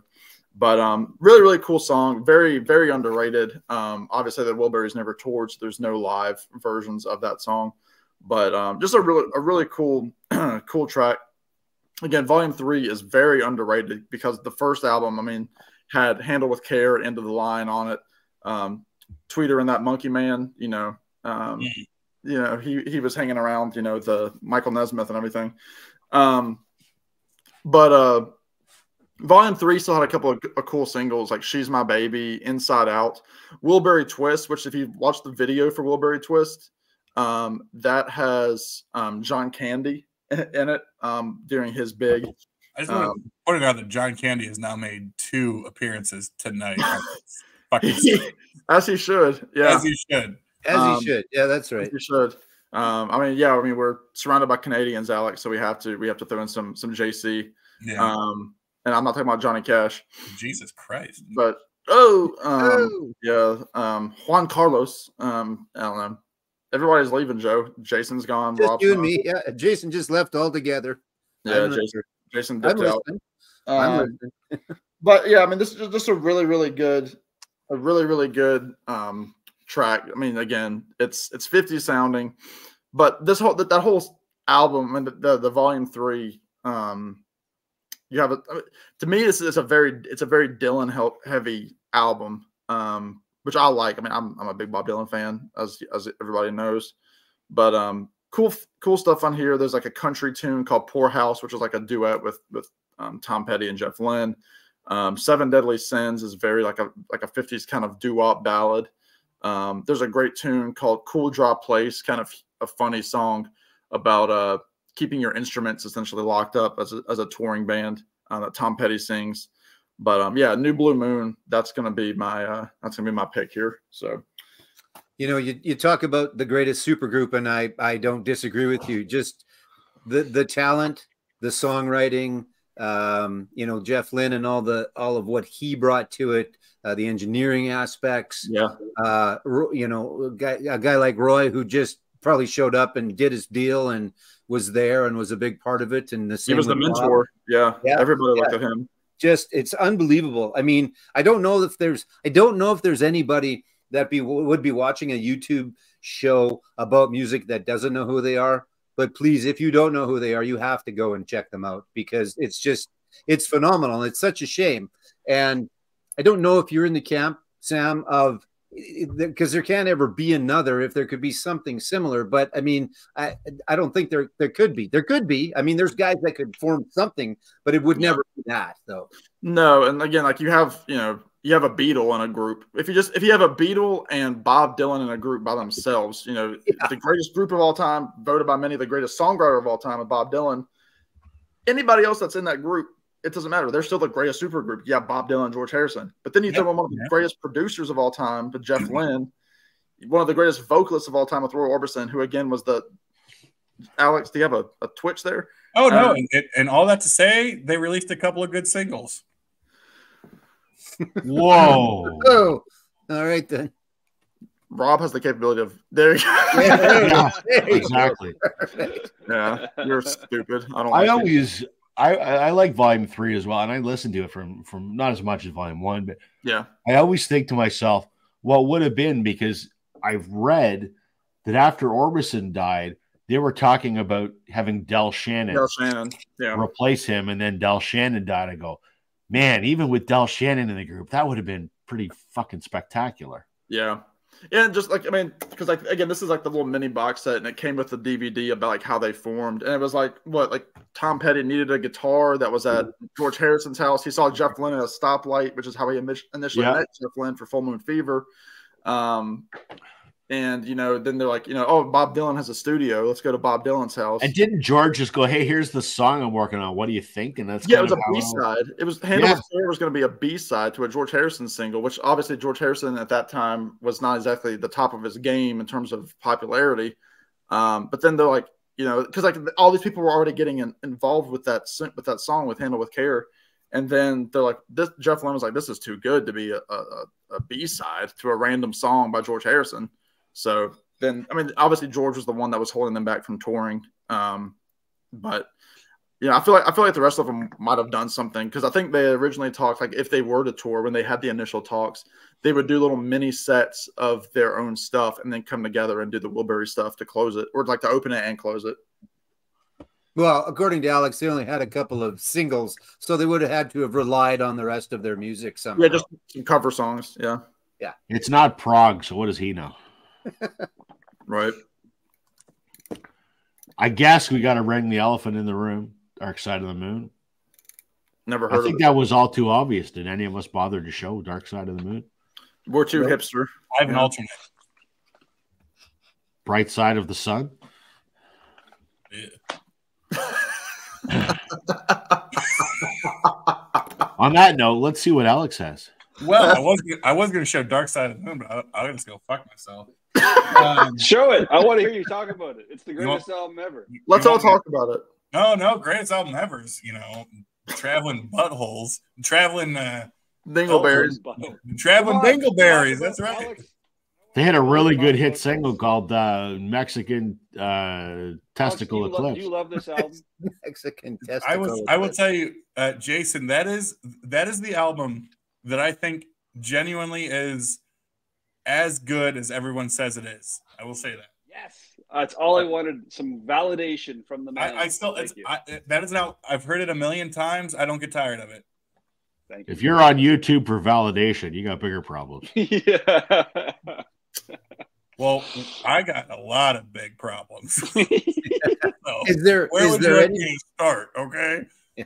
Is there anybody? But you do have 449 subscribers. Yeah, so don't add 10 where they don't belong, Rob. Sorry. You should be sorry. You have the floor, sir. Let's get into some records that are not, and some artists that are not shown ever in the VC, and especially not amongst these people. Now what do I do? Hold on. Didn't you say you're not available next week? This is looking better and better. What? I hope you're happy with that, Rob. Well, as Rob said, I'm a prog guy. Someone's got to carry it around here, Sometimes it's about, I don't know what it's about. The point is, prog was a very popular thing in the 70s, and you obviously had like the big four. But my thing is, like, there were a number of prog bands that I say that were in like that second or third tier that I think deserve just as much, if not more, credit than sort of the big four. But one of those is one of my favorite bands. I mean, I prefer this band above a lot of those other sort of quote unquote bigger prog bands. And that band might have the worst name ever, but that's okay. And this might be one of the worst album covers ever, and that's okay. And I'm looking at my boy Jason because he loves when I talk about that dumb looking camel. All right, let's talk about that dumb looking camel. Now this is Camel. Camel is a British prog band. This is their fourth album called Moon Madness, and that there is a camel and a motherfucking astronaut. That is pretty cool. I'll give you that. I like that. You cannot tell that there'd be a camel looking like Neil Armstrong. So, yeah, Mood Madness, obviously, just the side of it all. I love this album. There are days this is my favorite. Camel because they were not nearly as aggressive as bands like King Crimson or Yes. To me, they perfected the art of melody. It's more. I'm sorry. What? Continue. I'm trying. I'm really trying. They took a significantly more melodic approach to progressive rock. It was about these instrumental passages that had hooks to them. It wasn't about how fast they could play or weird time signatures. It was definitely just a different approach at the time. I don't think the name of the band helped them at all, personally, as much as we left. First of all, that camel got back. Let's talk about that. But also, if people are curious and they're like, I'm curious on progressive rock, but I don't know about all those weird, self-indulgent, pretentious widdlies, all that kind of stuff. I think Camel's a good place to start because it is significantly more focused on melody, instrumental passages, more almost soundtrack-driven type material than other stuff. So this is Moon Madness, and I would say if you were looking for a song on here to sample, if you will, it would be Lunar Sea, another spacey sort of reference, Lunar Sea. Yes, Rob, you have a question, sir. I do have a question. If it was a two-hump camel, would they have to redesign the spacesuit? Nothing. Valid question. It is hump day after all. Nice job. If you were a two-hump camel, would we have to redesign that ass? You don't even know what my ass looks like. Can we see? I can take a guess there, baby back. Okay. Woo! Where are we? Well, Where are we? see, what can we do to Joe's Alex like, here? what the Can hell we are we doing here? kick him from the studio? No, we won't do that. All All right, keep going. I wanted to bring some seriousness to the discussion, so I'm sorry. Would you have more, or is it my turn now? Oh no, I mean I got a lot more, but Well, I'm going to go next. Yeah, you are. I am going to do. Oh, I'm going to do this. This has incredible cover artwork. Look at this beautiful thing. Whoa. Whoa. Whoa. You lose. Joe had the best one. So, this is called Paperback Records versus the Rise and Fall of Ziggy Stardust and the Spiders from Mars. I do not have the David Bowie album, the aforementioned Ziggy Stardust, because I'm not a big David Bowie fan. Ooh. Listen, respect him. It just, doesn't, get me excited. But this was a promo that I received on the 10th anniversary of Paperback Records because I bought a lot of stuff from them. And this is all the artists on their label. Each artist would take a song and they covered Ziggy Stardust in its entirety. And obviously that is space themed because Ziggy Stardust is, alien messiah or whatever you want to call it that has come to Earth or whatever. So, I mean, it's kind of space themed. It's not, if I had the David Bowie one, I would show the David Bowie one, but I don't. So I'm showing this obscure promo. So I love it. I listened to this the other night, not knowing what their theme was. Oh, today, here you go. Hold on. There we go. I gotta say, that is the album I would have shown if I had it. Yes, I gotta say, man, like this, like I would say in the last 6 months, I started collecting some Bowie stuff. All I knew about, David Bowie is interesting for me because I knew some like major hits. Then he died, and everyone was really upset, and so I kind of jumped on the bandwagon in the sense of I need to know more about this guy. And, a few months passed and all of a sudden I came across a collection that had a lot of Bowie. So I took a lot of Bowie home and I kind of went through, I have about 5 or 6 albums. This is fantastic. This is a really friggin' great listen, start to finish. I got to say, Starman is obviously very relevant tonight. Lady Stardust, Ziggy, like, I don't know. There's a lot on here, but I got to say, like that album is, I would say it's probably my favorite Bowie album, but Diamond Dog's pretty good too. I don't have all of them by any stretch, but like when I put that on the other night, start to finish, I forgot how freaking good that was of a listen. I was like super impressed, and I feel bad. Like, I hate being the bandwagon guy. Like the guy dies, oh, I better get into him. That wasn't the intention, right? But it's a good reason. Like what you don't need a reason. You just want to get into an artist and get into an artist, and sure enough, I missed the boat when he was alive, but I'm diving deep now, and everything I've heard is like, this guy was a freaking genius. Like, he was different. He was unique. He had good people around him to help him make great music, and he had a vision for sure. And I would tell you, Jason, not that it's a shame thing, but no shame at all that for Ziggy, that seems to be the obvious pick, but most of the time it's the right pick. It's like Dark Side. It's like, that's the obvious pick, but that's okay. Like that, and of course, me too. I mean, what a perfect storytelling concept record that would not fall in like a prog boat, right? But I mean, it is such a just a great storytelling concept record. I love that album. When I put that on the other day, I was like, this is a shame that it's not like one of my regulars, which I'm about to show here now, but like, I was like, holy shit, like I got to give this a lot more love than it gets. So anyone out there, if you haven't listened to Ziggy, get in, like, put it on. So Jay, to circle back to this Paperback Records cover album, guess who covers Starman? The Rural Alberta Advantage. The rag. That you just asked about 5 minutes ago. Thank you, Sam. Sam making a fucking period joke on Rob's stream is never going to be the end of it. I just ignore him. Good to see you. That's some big there, Jason. We're just gonna leave Jason nice and Yeah, big. fuck off. Get out of here. Imagine the people watching this on their 72-inch TVs. Big old Jason up there. That's a shame. I feel bad for them. That's a shame. That's a shame. That's a shame. I don't even know who's up next. Who's up next? Joe. Joe. Come on, Joe. Yeah. Hey, hang on. Let's review what Joe's pick. Joe's Oh, picked 'cause some Jason, actual like, took 2 Joe's turns. actually nailed the theme. He's got the shirt. He's got wicked records that are obviously very space oriented. Don't let us down, Joe. What is next? Get us back on track, Joe. Yeah, Okay, we're well- struggling here, man. I'm not sure if Sam and Alex will know these guys, but the fellow Canucks in the room will.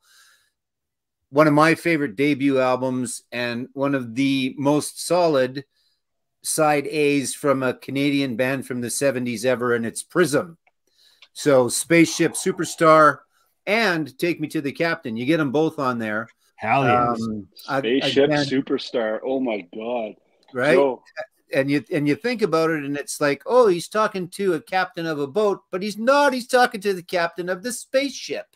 It's kind of like Come Sail Away. It's got a twist at the end, and then Klaatu and the Carpenters had Calling Occupants, so it was all kind of, you think they're spaceships, or you think they're captains of boats, and then they're spacemen and things like that. So, but again. For the Canadians, and you guys are younger than me, but still, Spaceship Superstar, Open Soul Surgery, It's Over, and Take Me to the Captain. So that's a pretty damn solid. That's 4 classic staples of Canadian rock radio, and that's just the first side. So yeah, good stuff. And and I thought fit with the space theme. Joe, do you know Prism well? Like, I don't know shit about Prism, but I see their albums all the time, everywhere. Yeah. Like, what is their best album? Like, what is like their commercially most appealing album? That's their best album, and then Armageddon is probably their biggest or whatever, because that was always what they opened their show with, and a lot of people knew that. It's unfortunate. I don't know. Ron Tabak, the lead singer from the first, I think, 4 albums, including up into Young and Restless, if I remember correctly. He passed away in a bike accident, like a pedal bike accident. He wasn't wearing his helmet, fell off, wasn't hammered, wasn't any of that, just fell off his bike and cracked his head on the sidewalk and passed away. So a bit of a shame, because he was a great voice. The guitar player, whose name escapes me right now, has kind of taken the mantle. They're still out touring. They're still doing the Canadian bar scene and the Canadian, summer festival scene and things like that. And yeah, it's just really, really good. Again, this one's my favorite, but Armageddon's pretty good. Even Young and Restless, it's solid. It stayed solid for about the first 4 or 5. I think if you picked up any of those, you wouldn't have a problem. If you're a fan of what you know of them, I think if you got those, you'd be all right. Yeah, it's funny. I feel bad. Like, I see them and I'm out, like, I don't have a record store here, but there's a local store that carries a bunch of used vinyl. It's obviously not as giggy, just sort of carries it anyway. And I see Prism all the time, and I never know what one to get. It's always cheap too, because it's, it's not like a mainstay of someone's collection, but yeah, maybe I'll have to pick one up, I guess. Or it's always plentiful, right? It's like finding Trooper albums, or all those Canadian bands in the 70s. They sold a shitload of records, right? I mean, Rush sold a lot of records, Trooper sold a lot of records, Prism sold a lot of records, Streetheart sold a lot of records. So they're out there, and they're easy to find. Yeah, can't go wrong with Streetheart either. So yeah, anyway, Prism and self-titled. It's good. It's great, actually. That's awesome. I see those records out sometimes. I never knew anything about Prism. Yeah. Speaking of Canadian bands, Alex, I'm going to a record show this weekend, and I'm going to look for some Max Webster for you. Now we're talking. We're talking, Rob. Keep my eyes out. Check out those comments there. We got a good one here from Vaginal's got a question for Sam. This is so good. Hold on. Come on, Sam. Come on, Sam. Please. I was thinking about it too, because they keep hiding me with the logo here. Wyoming Dave's in the house. Hey, Oh, is that the joke? Is that it's? I was over the streamer of the yeah.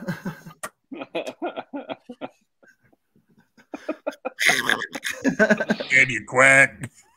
Don't let him know by Prism. No way. I didn't know like that. a pig. Dave bringing in the trivia heat here. Right on. Right now, he's written more stuff. Dave's always bringing in the heat, Jason. Yeah. He knows his stuff. He does. Yeah. They were buddies with who was the Playboy playmate that got murdered? What was her name? Ooh. Does that ring a bell? No. Anyway, they were friends. They were friends with her, and so they've got a song called "Cover Girl," which is about that. So, damn it, my age is coming through tonight. I can't remember what her name was, but anyway, it's all good stuff. If you, like I said, if you hear a Prism song, they don't stray very far. They've got some ballads, like April Wine, same thing. You know, they've got rock and roll. They could have a greatest hits of rock, heavy rock songs, or faster rock songs. They could have a ballads hit album as well. So it's Jason's turn, and he just walks away. And he just walked away. Maybe he's going to get some Prism. You're looking for Mac Webster, did you say, Alex? Good stuff. Good stuff. I've got all of it. That's the thing. It's like I know there are probably a plenty up there. I've never seen Max Webster here in the States. And I will say this too, and that is me looking through both the M's and the W's. Just in case, Just in case, it's one of those, it's like an Alice Cooper situation. Is that an A or a C? But they're in every $5 bin and $2 bin in every record store and every record show you go to. Well, good. Then you should be able to find me that discography, the less than 20 boners there, Rob. Well, I'll see what I can work out for you. That's right. Vacations. Yes, exactly. Yeah. Okay. All right, Jason, what do you got? Okay, I think I showed this album before. If I haven't shown it before, it's definitely on like the Jason heavy rotation album fucking thing here. Third studio album, 1969. This band I ignored because their later hits had too much radio play. I didn't really care for them. I think the lead guy was a bit of a I don't know if there's any truth to it. I think he was a bit of an asshole. Maybe not. It could be way off on that. I don't know. But I was never into them until, and I've said this before somewhere, if not on a video, then on a live stream, that I was watching a video by Mazzy, and Mazzy said, check this guy's albums out, but check out the early stuff. And that's the Steve Miller Band. And that is Brave New World, which is, like, I got to say, maybe a Firebox album for me. Like, this album gets a lot of play here. And, of course, I'm talking about the song Space Cowboy. So this is the first album without Boss Skaggs in it. This is a Glenn Johns produced album, and I that doesn't say much. Glenn Johns touched a lot of things, but and played a lot. Anyway. I did a lot of producing too. Yeah, I did a lot. Anyway, so thank you. Keep talking. I can't. Anyway, if anyone out there knows Steve Miller Band, well, you do know it. But all you know is the album The Joker and the song The Joker, which he references the term Space Cowboy. The first song of the song. Some people call me the Space Cowboy. That's 1973. So that's, 4 or so years later that he references the song. But anyway, on this album, there's a lot of great songs. The whole album's great. Space Cowboy is one of the best. My Dark Hour is another fantastic song, and we'll throw that in there because when the eclipse happens, it's dark. Who gives a shit, right? But the My Dark Hour, Rob rubbing off of it. Yeah. My Dark Hour is a great song. Does anyone on the panel know the little tidbit about My Dark Hour? It's just called Life for me. Who is the guest vocalist on the background vocalist on My Dark Hour is friggin' Paul McCartney. Paul McCartney. Okay. So he's in this. I guess I was just trying to look this up here. I didn't get a chance to read it all, but I think the studio had the Beatles, and the Beatles weren't all there that day. Glenn's like, "Hey, Paul, come on over here, hang out with Steve. Let's do a song or whatever." So he's credited as Paul something else on the album, not Paul McCartney. But anyway, in the background and towards the end of the song, when there's a second vocalist, you can hear someone else, and I guess that's McCartney. But anyway, great album. What year is that? 68. 69. So, thank you, Rob. That's awesome. Good job, Rob. No, yeah, I saw Steve Miller Band in 2019, and he did Space Cowboy, and I mean he's one of those guys too. Like his voice now it's great. Like I mean it's just Really, it's held up so well. And I remember that being a standout track from that night too. Actually, Marty Stewart was the opener on like the super hot day in July, but that was a killer show. And Steve Miller, I was talking earlier about that sitar thing. He played one of those guitars that night.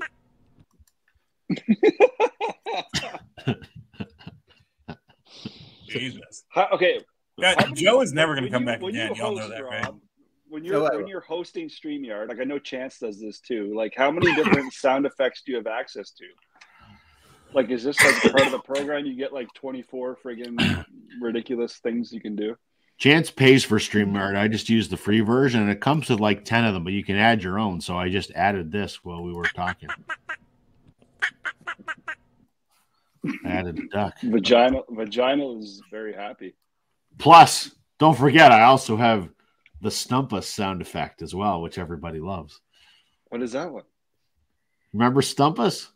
Oh, plug your ears, everybody. Here it comes. Oh, gosh. Here it comes. Plug your ears. I remember that. That was a while ago. That was, yeah. Yep. Nice. Sorry, I got off track there. Sam, all good. The Walnut Gallery wanted some duck quacking, so I got you some duck quacking. Well, now you get the full duck because here I come. Oh, hold on. Here we go. Hold on. Let me make it big here, Sam. All right. This is an album, and people that follow me online know that like I was listening to like a lot of like Eclipse-based albums around the Eclipse. And this is one that I wasn't even intending to be an Eclipse album, but then it like the very first song on here was a song called "Bad Side of the Moon" by Mr. Elton John on his such a good album, fantastic live album. If you don't know this album, this needs to be up there with the best live albums of all time. This is 11/17/70. Obviously, in the UK, it was 17/11/70, but this is. It's the Elton John trio. It's him with Dee Murray on bass, Nigel Olsson on drums, and both of them are giving background vocals as well. The finale of this album is just fantastic. But he sings the song "Bad Side of the Moon." Just a fantastic track. Again, him and Nigel and Dee Murray. But he also does a version of "Honky Tonk Women" by the Rolling Stones. He does his songs "Amarina" from Tumbleweed Connection. "Take Me to the Pilot," which is, again, a fantastic version of "Take Me to the Pilot." So possibly good. Top 2 or 3 Elton John song of all time for me. Yeah. Then he does 60 Years On. Fantastic vocal. Can I Put You On? And then it's only 7 tracks, but the 7th track is 18 minutes long, 18 and a half minutes long, which is Burn Down the Mission. Well, again, another favorite Elton John tune. But he also includes the songs "My Baby Left Me" and then "Get Back" by the Beatles, which had just come out earlier in the year on the as a single. So that was a fairly new Beatles song. Obviously, they had already broken up by this point. But this is just a fantastic album. Like I said, the song "Bad Side of the Moon" is a great opener. I think there were only like 150 people in the audience because it was done for a radio broadcast. And so it was a radio audience that was there. Again, very, very stripped back, just Elton on piano, bass with Dee Murray, and then Nigel Olsson on the drums. Elton's voice is fantastic. It's produced by Gus Dudgeon, who did a ton of stuff during the 70s. Again, my dad really got me into this album, but yeah, just again, fantastic rocking album. It's well worth a listen, even if you don't like that. It's a different Elton John. It's not the produced Elton John from like Goodbye Yellow Brick Road or Captain Fantastic. So yeah, 11/17/70. Bad Side of the Moon, the opening track. So check it out. It is awesome. And that is a rock and roll fucking record, dude. Yes, it is. Jason, do you know this album? Do not. I know very little about Mr. Elton John. Well, this will get you into the rocking side of Elton. I mean, it's fantastic. Write it down. Write it down. Tattoo it. I was supposed to give a link to the show that my lovely wife could watch, and she'd be super impressed that we've talked about her two main guys, which are David Bowie and Elton John. So, Oh, right on. yeah, we have every David Bowie and we have every Elton John album, which I don't have a problem with, and I've seen Elton a number of times and just solid. But yeah, Sam, that is a fantastic and a little bit of a departure if you just know, Crocodile Rock and the Lion King stuff. I mean, I know that's not us here, but for those that know that type of Elton John stuff, that's worth a listen, a couple of listens at least. Yeah, because I mean, you don't really have you don't have the Elton John hits, like any of the hits that you hear on the radio, like Your Song's not on here, any of that stuff. And obviously, this is he had put out the first 3 albums, I guess, Empty Sky, Elton John, and Tumbleweed Connection, or he was just about to put out Tumbleweed Connection. But yeah, I mean, it's awesome. That's why he's got, it's 7 tracks and he's doing 2 covers. On here. So, yeah, check it out. It is awesome. Alex, what you got? All right. Let's see. What do I want to do this time? I'll say this. So I guess it was a couple of weeks ago we did, or maybe it was last. Who cares? We were diving into like some sub genres, right? Yeah. In different ways. And one of the records, or one of the genres I was talking about was jazz fusion. So wanted to bust out one of the jazz fusion records. Now, people are intimidated by jazz fusion, or you don't know where to start. I could not recommend this album enough. Actually showed him a little bit because he was featured, I guess, on 2 of the records that I showed last week, the Miles Davis record as well as the Mahavishnu Orchestra record. But to me, this is his 3rd record. This is a drummer, one of my favorite jazz fusion drummers of all time. This record is funky. It's hard rock. It's bopping. It is all of the things. And it's got a space theme and a space title, and all the songs are called something spacey, and that is Total Eclipse from Billy motherfucking Cobbin. This is like, I guess like I was saying before, if jazz fusion is something that you are maybe interested in dabbling in, I think this is a great place to start. It's super accessible. It's not weird. It's not out there. It is funky. There's heavy guitar ripping. It's jammy. It's got all that stuff that I think a lot of people would like from a classic standpoint. So, his 3rd, technically, Spectrum and Crosswinds came before this. This is Total Eclipse, an absolute banger from 1974 from Billy Cobbin. Killer lineup for any of the jazz cats out there. You got the Brecker brothers. They're always ripping. John Abercrombie, who's played with everybody. He's playing on guitar. Of course, Billy Cobbin ripping on drums. So had to show us one. Total Eclipse, and look what it's actually showing. No way. Is that solar or lunar? Or testicle? Or testicle. Yeah, definitely a what, Jason? Say it. No. But it's also cool, too. You got like the name of these tracks. Solarization kicks it off, which is an 11-minute song. Followed by Lunar Putians, Total Eclipse, Bandits, Moon Germs, The Moon Made of Green Cheese, Sea of Tranquility, and Last Frontier. So spacey all the way, Total Eclipse, and a damn good funky jazzy fusion record. So good. Get that. I haven't listened to that Betker Brothers that I picked up the other day yet. Heavy metal bebop, but I will. Hell yeah. It's awesome. I love it. Good. I guess that means I'm up, right? Sure does. All right. I'm going to show a couple rapid fire here because I don't have anything substantial to say about either of them. But I'm going to show them. Space themed, Return of Saturn by No Doubt. Oh my God. Wow. I mean, there's nothing spacey about any of these songs. And there's no songs about space. But it is called Return of Saturn. And there is a telescope. And there is a Saturn-esque artistic depiction on the wall. So we're going to call this kind of spacey themed. That's one. And the other one I'm going to show is an album I really wish I liked, but I don't. But you'll see why when you look at the cover, why I'm showing this. Oh, there you go. I mean, that's pretty eclipsey looking. ABBA's Voyage. I love ABBA. just could not get into this record. And I think you've heard this before, right, Sam? Yeah, I have it on What do you CD. think of it? What do you think of it? It's good. It's not it's not upbeat.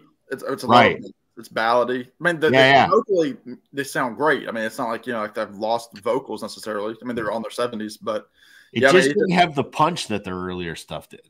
And the best song on that album was the one that dated back to the 70s. Right. Yeah. And I thought maybe it was just I had set my expectations too high, waiting 40 years for a reunion. Yeah. But I don't think that was it. The music's a little sorry, cold. Yeah. The music's just ABBA's poppy, and this is just a little too mellow for me. But I mean, there's a good Eclipse cover, right? So there you go. Yeah, Voyage. If it would have came closer to, I guess, the 80s, maybe, if it would have been an album that they would have just done a long time ago, maybe we would have enjoyed it more, because I'm in the same camp where I was really looking forward to it and then just was let down, unfortunately. I mean, I didn't listen to it that often. Maybe it's a grow on you. I don't know. Maybe it could be a grower. I mean, Bjorn and Benny wrote some of the greatest pop songs ever. The guys are incredible, great producers. It was lacking. So exactly. Yeah. Yep. All right. Let me look at a few comments here. April Wine does a great cover of Bad Side. Yep. Zach, happy Wednesday night from San Antonio, Texas. How you doing, sir? Mon frere. Bad Moon Rising. Shit, I didn't even think about that for one. That's God's sake. How do we forget I've that? seen a bad moon rising. Let me grab a guitar. I'll play that for you right now. Yes. There's a bathroom on the right. There's a bathroom on the right. Absolutely. I listened to Moonshiner the other day. Yeah. Sadly, I've seen a copy of that ABBA selling for $9. Yeah, sadly, I bought it at full price when it came out. So stupid me. That's a shame. All right. We guess we got time for one more go around. Just like 25 minutes. Yeah, top of the pops. Top of the pops. All right. So that means that Joe's first again. All right. I got two more pulled out, so I'll show them both, and I won't talk about either of them a whole bunch. But of course, this one had to make an appearance. Maybe not necessarily this one, but this guy, and that is, of course, the Space Ace Frehley. He got mentioned earlier. I think it was in the comment, but Frehley's Comet. It's good stuff. Anton Fig's on the drums. It's good. It's not Kiss, and it's not Ace's best work, but it's still pretty cool. The new one, 10,000 volts, is okay. It's kind of growing on me a little bit. Ace was never as good on his own as he was in Kiss, but still good stuff. So I like it, and I thought it was kind of fitting. I know it was an Eclipse, not a Comet, but you guys get the gist. And the other one, spacey. Yeah, still spacey. And the other one, and this one's a bit of a stretch, and I started with the soundtrack. I had one in the middle, so I'm going to end with one as well. But this is the soundtrack, or more so the score to John Carpenter's The Thing. So, I don't know for sure that it fits, but I'm going to make it fit because The Thing was from outer space, or was it? But anyway, cool album. Again, I think if you enjoy a little bit of Herb with it, not that I do, but if you do, it's kind of cool. And it's got the score, and then it's got some other stuff. And it's got some spacey colored vinyl as well, and that. So yeah, it's just it's cool. It's one of those soundtracks. I don't do a lot, or not soundtrack per se, as much again as a score more than anything. I don't do a lot of them. I've got a really good one by Carpenter of Halloween, which is great. And hopefully in the next couple of weeks, it's supposed to be in the mail, is the soundtrack to Godzilla -1, which again, not so much a soundtrack as much as a score. And I just want it for the cover. I just want the cover of the Godzilla on the cover, but the rest is going to be pretty cool as well. So yeah, so there's a couple of, and Alex, you've seen The Thing, right? Oh yeah. Okay, good. Yeah. Good. That's good. But yeah, I thought that one kind of fit in. For those that haven't seen The Thing, John Carpenter's The Thing, outstanding, great they call it a horror, and it kind of, I mean, it gets lumped in that way. It's more science fiction than anything, but just because of the John Carpenter thing, it kind of gets lumped in as a horror movie. But I remember seeing that in the theater forever ago. One of the greatest lines ever in a movie. When the head grows the legs. Spoiler alert. And he goes, "You got to be fucking kidding me." It's still one of my favorite lines. So anyway, there, and I'll put that back together after and stop screwing around with it. But again, great score. Good one to put on some colored lights and just sit there and listen to it and enjoy it. And it's very good. Very good. I highly recommend. It's good. Nice job, Joe. Thanks. In Nino Morricone, which we all know from The Good, the Bad, and the Ugly, and all of that stuff, right? He's been doing it. He's not as well known as John Williams, but he's as talented as John Williams. So, I think.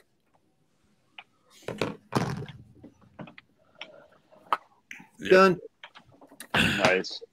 All right, Jason. What is the closest galaxy to our Milky Way? The Snickers bar. Andromeda. Let's go. Alex knew right away. Oh, Nobel. Great. Nobel. So formed in '66. This album's from '69. This I obviously found out through one of Dylan's many videos at Noble Records. Streamed it, loved it, bought it right away. Fantastic album. Like everything this guy releases, I got to say, I'm a total fanboy of this channel and what he puts out. I have 4 or 5 of his exclusives now. I love every one of them. I played Growers of Mushrooms yesterday twice in a row. It's so freaking fantastic. I haven't put this on in a little while. Maybe I'll put this on later tonight. But couldn't get more spacey than the name of our closest galaxy, Andromeda. So late 60s, early 70s, psych, hard rock kind of stuff. Great album.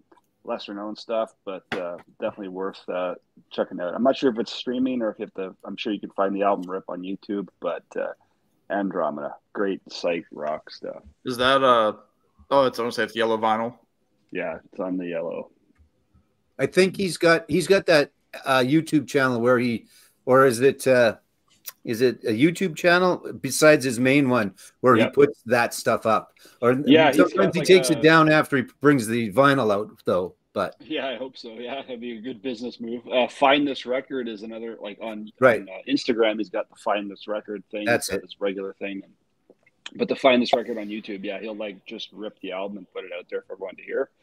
So I've learned so much from just like watching his stuff about like, hey, check this shit out. Like, and it's just funny. Like, I'm definitely my wheelhouse or the stuff I enjoy anyway is, late 60s, early 70s. And it's funny how many friggin' bands are out there because everyone was putting out rock albums, right? And there's so much that just did not hit the mainstream, just, by happenstance or luck or whatever have you. And so it's kind of cool that someone else is out there. I'm sure there's other people doing the same thing that are out there trying to get the word out on different artists that never quite made it big. But anyway, that's a great example of a band that didn't make it big that still had some fantastic stuff. Can you show the vinyl again now? Is that a Vinyl Storage Solutions inner sleeve? All my sleeves are Vinyl Storage Solutions. People should check out vinylstoragesolutions.ca and use promo code Northern10 to receive 10% off your order. Is there another YouTube channel that also has a promo code? What would that be? There is, but I want the commission check, so screw them. I get that $5 Amazon inner sleeve. On that note, you're up, Sam. You got something? Cheers. I'll I guess this is the last round. I'll shoot through these 3 that I have. So this is one that I've shown before. This is the album Shadows in the Night by Bob Dylan. This came out in 2015. It was the first of his 3 standards albums where he covered standards by Sinatra. On the first 2 and the third, he kind of did just a wide array of standard songs. But he does the song on here called "Full Moon and Empty Arms." An absolutely gorgeous song. I listened to this album the other day, and all these albums are like 33 minutes. I think he intentionally made them all 33 minutes. just for a solid running time on vinyl. And I do have the vinyl, but again, I was very, very lazy. But again, it's Dylan doing the standards, but he had really worked on his vocals for these records. Like I think he completely had stopped smoking like anything, cigars, cigarettes, like whatever he was doing. He just completely stopped. He was kind of turning over to try to regrow his voice back, essentially. And it's one of those things where like these albums continue to make him a stronger singer even today, because the album before this, which was called Tempest from 2012, was his last original album up until 2021's Rough and Rowdy Ways, which he just finished that tour up a couple nights ago in Texas. But he used the vocal exercises that he was doing for this album, for this follow-up album, which is called Fallen Angels, and then the triple album called Triplicate. So he essentially did 5 albums worth of this material, worked on his vocals, and it did wonders for his singing. But again, there's that song Full Moon and Empty Arms. I also could have chosen, he does the song That Lucky Old Sun, which is one of those classic standards that you hear all the time. He does Autumn Leaves on here, which is another favorite jazz cover. The Night We Called It a Day, just great stuff on here. And again, if you like that kind of stuff, he does it, but he does it in his way where he's not doing like the schmaltzy, like big band kind of stuff. It's sparser with like the pedal steel guitar, rushes on the percussion, just very, very like smokehouse kind of jazz club feel. It's really, really a cool record. It's a mood record, but I absolutely love it. So Shadows in the Night, I'm gonna show that, and then really quickly, I'll show a couple here. I talk about this album all the time. Closing Time by Tom Waits. I'm going to go with the song Grapefruit Moon. Talking to you, Alex. I know you like this album. So just, again, a beautiful song. I listen to it a lot. Anytime that there's any kind of like cool looking moon outside, I'll always start singing Grapefruit Moon by Tom Waits. So from Closing Time, I'm going to go with that. That's no moon. That's a space station. What's that? I said, that's no moon. That's a space station. Oh, there you go. That's a space station. Yeah. Right. And then lastly, I'm going to go with Amos Lee. This is his album called My Ideal, which is a reinterpretation of the Chet Baker Sings album, which, again, Chet Baker, the famous trumpeter, he had albums where he would sing. He kind of had this very laid-back, smoky kind of voice. And so Amos Lee, again, a modern singer, kind of in the jazzy pop vein, did a tribute to him. But there's a song on here called Look for the Silver Lining, where he's talking about where the clouds appear in the blue. Like he's talking about trying to find the sunny side of life. That's kind of like the co-title with that. But this is a really cool reinterpretation. Again, you gotta like Chet Baker. He pretty much sticks to the original arrangements on here. Just again, it's with Amos Lee's voice. But yeah, I'm gonna go with Look for the Silver Lining. Really good stuff. He also does a version of My Funny Valentine, which is probably the most famous song on here. But yeah, they're the last 3 that I had. So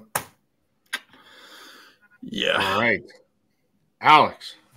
All right, going to do a quick fire round here and go through the ones that I pulled because I just want to bring light to some of these. What I would I guess I talked a little bit about progressive rock earlier. The history of it's a thing now. I can't help it. History, I guess, of progressive rock. I mean, it's a little bit more deep than this, but you would think about it, kind of reached its peak in the early to mid 70s, mostly European and British bands. In the early 80s, sort of became this new term called neo-prog. But then there was kind of a third wave in the 90s with a number of different bands across a number of different countries. But in terms of American bands, purely progressive rock in the 90s, you don't get much bigger than a band called Spock's Beard. And this is their debut album called The Light. Spock's Beard, I mean, very Genesis kind of influence. This was led up by Neil Morse. I've talked about Neil Morse before a bunch of times, but this is really his band. He left this band in the early 2000s to pursue some solo stuff, but this is as good as like 90s third wave prog as you can get. Spock's Beard with The Light. Classic 70s progressive hard rock band from The Netherlands. No? Yes. If you're from the Netherlands, you're Dutch, right? Dutch people are from the Netherlands? Yes. Good. All right. How about we talk about that then with Golden Earring? I'm going to show these quickly. You know I'm a sucker for a censored cover. So here's the censored cover. This is Moon Tan. Yes, that is just an earring. This is one of those like, oh, damn, the cover got censored, so we got to make up this shit. What tragic. What a bad cover this is. But that's because the original one looked like this. So, that's Moon Tan. How about a new band with a classic old school feel? If you like late 70s AOR, if you like Boston, if you like the Babies, if you like a little bit of Styx, if you like a little bit of Sweet, this is for you here. This is a band called Cats in Space. That's right. Look at that cover. Yep. Cats in Space. This is the record called Kickstart the Sun. An incredible record. Again, a total throwback to how things used to be per se. And I don't know if anybody's going to show it. I mean, I know Jason showed Dark Side of the Moon. That's the obvious pick. Everybody loves Dark Side. We all love Dark Side. But I pulled, I think, a brilliant representation of not only Dark Side, but a lot of Pink Floyd hits from a great band. They came up last week. Rob and I were talking about them. This is Government Mule doing Dark Side of the Mule. Love it. So them doing their Pink Floyd stuff and doing an incredible job with it. If you don't know Government Mule, Warren Haynes and company, who would go on to join the Allman Brothers, but they could do a lot of different stuff, and he can do whatever he damn wants to. Warren Haynes is just one of the most talented people out there. Insane. So I'm all in on Dark Side of the Mule from Government Mule. But my real pick is I'm going to pimp out my channel a little bit. How'd you know? And you know when I'm pimping out channels, I'm going to talk about Coal Mine Records because I'm a piece of garbage. So most importantly, this was the most recent record released from the great Ghost Funk Orchestra on the Karma Chief record. This is A Trip to the Moon, a jazz funk space odyssey. An incredible record. I know Jason likes that Ghost Funk Orchestra. You might need to add to this one to the collection there, mon frere, as they say.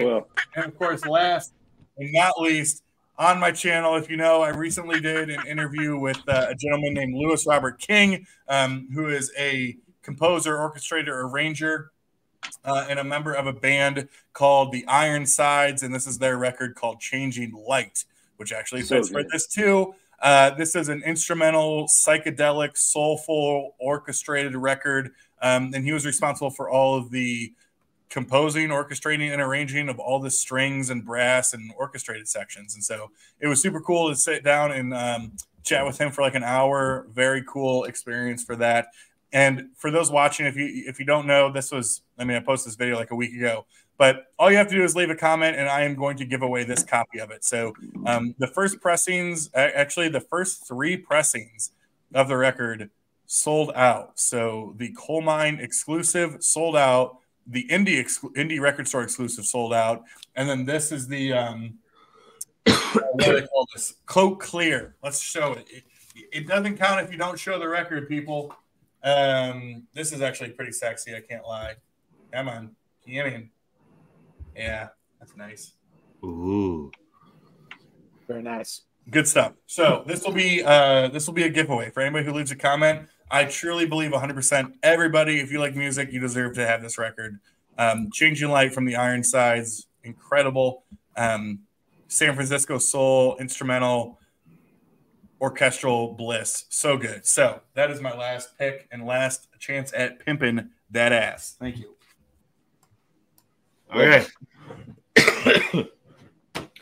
I get 2 quick ones. I mean, this is too obvious, so I'm not really going to. Moondance, Van Morrison. I mean, what do you say? Moondance. Then I was going to show this. My favorite bands, The Darkness. This is called Last of Our Kind. Nice. Got some kind of an astronaut dude on the front. This album has nothing to do with astronauts or space by any means, but that's what they chose for the cover.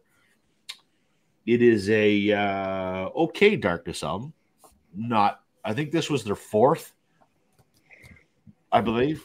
Not nearly as good as their first 2, but better than some of their other stuff. So it's kind of like a middle-of-the-road Darkness album. Love it. Do you know that album, Alex? I don't know that one. No, I really only know I know Permission to Land and One Way One-Way Ticket. Ticket. Yeah. I think then after that there was oh shit. There was the one that had there was the one that had the lips on the front. And then I think there was this one. No, there was Hot Cakes was the third one. Then Hot this Cakes. one. Hot cakes. Yeah. Exactly. Yeah. So I'm going to finish up with no stream would be complete without me talking about Blue Rodeo. Of course. I thought of this last minute. This is so these guys have been around 40 years. And I've always said the first half of their career is incredible and the last half is And this, I think, was, in my mind, was their last great album.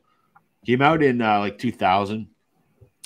This was them doing their sort of alt country thing, but being influenced by Stax Records. So they were on this album and the subsequent tour were backed by a full string section and a full horn section. This album, Palace of Gold, is fantastic. This is actually the very rare US release that has 3 bonus tracks on it. But there's a song in here called Comet, which Greg Keeler wrote about the Hale-Bopp comet, which was discovered in the mid-90s and passed by Earth in 97, I think. And it was visible to the naked eye for like 6 months. So Greg wrote a song about this. And yeah, there you go. And inspired a cult, right? Yes. Yeah. No, that was the Heaven's Gate call, wasn't it? I think so, yeah. Yeah. They thought their creator was aliens were coming in a spaceship to take them away, or it was all hiding in the tail of the comet, I think, wasn't it? Yeah, that's right. That's right. Yep. So, that concludes our space eclipse, sun, moon thematic, highly intellectual discussion for this evening. We'll go around the horn. Does anyone want to promote your channel? Tell folks what you did recently, what you got coming up, anything you want to talk about? We'll go around the horn. Alex, you're up first. Sure. Well, I was just mentioning a recent interview on my channel, but that is all you got to do is leave a comment, and you are entered into a contest to win that record. So another great giveaway.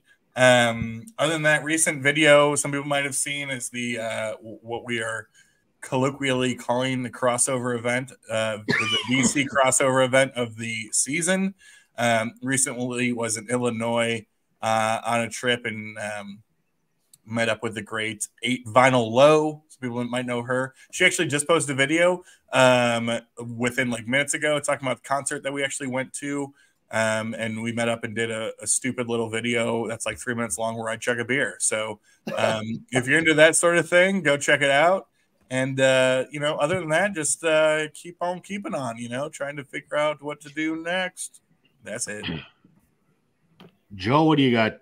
Anything cooking? Anything you put out recently? What's up? Well, I still got my Vinyl Fast 5. The numbers drop daily, though. The people watching it, I'm not sure why, but still trying to do that and keeping that going because there are some folks that continue to watch, so I'll keep that up. And I haven't done a whole bunch. I missed this week with Hey, I saw those guys live, but maybe Matthew Sweet will come up one of these times soon, and I'll have someone come on and talk about that show because I believe that's the show that you went to, was it not? That is correct. Yes, sir. Yeah. So did have Alex on the week before and a couple of friends that are not in the vinyl community. We talked about Peter Gabriel. So that's out there, which was a pretty good hour-long interview that we did. And other than that, same old stuff going on again. Vinyl Fast 5. And hey, I saw those guys on Tuesday nights. I should be back next Tuesday. I do want to mention, I forgot, honorable mention to Blister in the Sun by the Violent Femmes. I was going to pull that one out, and I forgot to, but Blister in the Sun by the Violent Femmes. Good one. Yeah, nice job. I would ask Jason what he's done lately and what he's got in the works, but I know what the answer is. Nothing. You can just go right to that guy over there. Yeah. Are you good to do something, Jason? No. At least he's honest, though, right? I'm not going to put you on. He's got nothing to say. All right, Sam, what about you? I'm going to do a video about Jason being a bum. No. No, I just did a review late last night. I got home. I saw John Oates from Hall & Oates last night. which was really a cool experience. I went in with hardly any expectations, came out a big fan. Obviously, I mean, I know the Hall & Oates hits and that sort of thing, but I didn't really know John Oates's solo stuff. He did some great covers. He did all of his solo stuff. He did a couple of Hall & Oates tunes, two hits, a few deep cuts. So I talked all about that. Again, that was posted yesterday.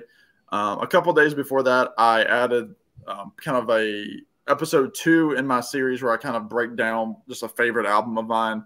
Not necessarily an album that's been with me for a long time, but an album that I just really appreciate. I talked about the Avett Brothers album, I Am Loving You. Didn't really get a lot of traction on it. I wasn't expecting to, but if you like, that kind of stuff, or if you just like hearing me talk about records, even if you're not interested, check that out. And I got a new box set today, an Elvis related box set that I might do a specific video about. I haven't decided yet. I listened to it today. It was really good. So I might kind of do a breakdown of that. But yeah, like I said, concert review. I did that album breakdown, and yeah, that's about all I got. Heck yeah! I did a video on Sunday, as I always do, about it was that thread that Mike and MGK Boston started about stuff we listed when we were 12 or 13. So I did that. I've got a large collaboration in the works that some of you know about. We're planning. So I'll have to see what that's about when we get together in a few weeks to record that. And I got to get Sam and I still have to do a podcast episode. Yes, Alex and I are going to do one very shortly as soon as we could finish up our schedules. So let me know, Sam, once I get my voice back in a few days, whenever works for you, Sam, and then whenever works for you, Alex. I got to do a couple in the next couple of weeks. So that's sorry, I didn't mean to interrupt you, Rob. That's all. Go ahead. So another plug that I have. So again, I've talked about this every week. We just finished our series on Massey's Main Entertainment. We did our March Madness bracket of best albums of the 70s. He posted the last 2 in the last few days. So the most recent one is obviously we did the final 4, and then we did our kind of finals all in one video. It's only like a 15, 20-minute video. Really, really fun with him, Rich Strickler, Randy Nelson, Doc, and Brian Massey. Again, really, really a fun time. I shared it on my community page, so you can go check that out if you don't know Brian, but subscribe to him. That was a lot of fun to do. So we just finished that up. And I know at some point later on, Rich Strickler and I are going to do a solo Beatles related video ranking some solo Beatles tunes. I won't go into the details of that. We've had some scheduling conflicts, but that will be up soon, probably within the next week or so, once we get schedules, and I'll post that on my page. But yeah, check out Massey's Main Entertainment for the conclusion of our 70s album bracket. So, well, thank you everybody for watching. Thank you, Alex, Jason, Sam, and special guest Racer Joe for joining us tonight. Thanks, Joe. Anytime. Let me know. Always a pleasure, guys. We will be back next Wednesday. Same bat time, same bat channel. So thank you, Rob. Thanks, everybody. Thanks, Rob. Have a good week. See you, Joe. See everybody. See you, everybody. Bye. Bye. Yeah.